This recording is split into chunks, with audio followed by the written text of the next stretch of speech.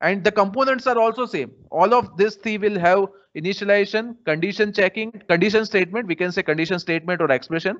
And again, the condition must be of Boolean form. And third thing is nothing but we must increment or decrement the underlying variable. These three components will be present in all these three keywords, right? While, do while, and for. So now we will go to, from while we will now go to do while, and let's understand what is the difference between these two. Okay, so now let me copy the same code with respect to do while also. Okay, so now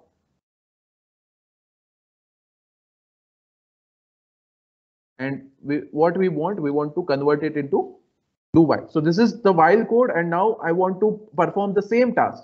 My task is to perform a print.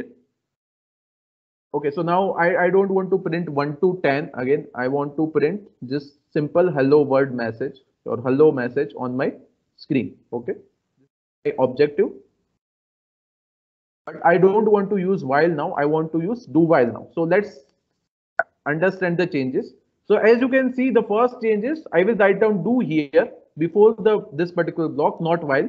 So that means I am not mentioning any condition here, and condition will be mentioned at the time of exit. So therefore, do while is also called exit control loop because entry is free.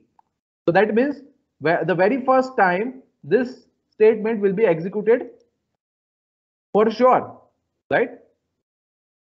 And after executing this particular statement, means line number 8 and 9, here at line number 10, condition will be checked. And again, I will write down the same condition. While I is less than 11, then I will repeat this particular do step. One more change, in the case of while, we don't write semicolon after this particular round bracket, right? You can see here, my cursor is here at line number 5, and we don't put like this semicolon. Whereas in the case of do while, right? In the case of do while, we must put semicolon after writing down this. So here is the change in terms of syntax.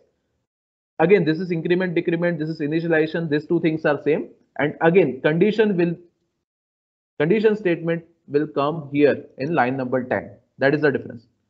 Okay, now let's compare these two, right? So it eventually in terms of output, if we check, then both will give us the same output. You can count here also, and if counting is difficult, then what we can do, we can just write down, we can just print down value of, let's say, variable I, then it will become easier for us to compare. So as you can see now, the values are coming from 1 to 10. So effectively, the same objective is achieved, but the difference is in terms of how many times you are going to check the condition. If we, you need to think about this, how many times we are checking this particular condition I less than 11 in the case of while. This is the first question. Second question is, how many times we are checking this particular condition I less than 11 in the case of do while. This is the second question. Can we say we are checking this particular condition exactly 11 times in the case of while, or 10 times?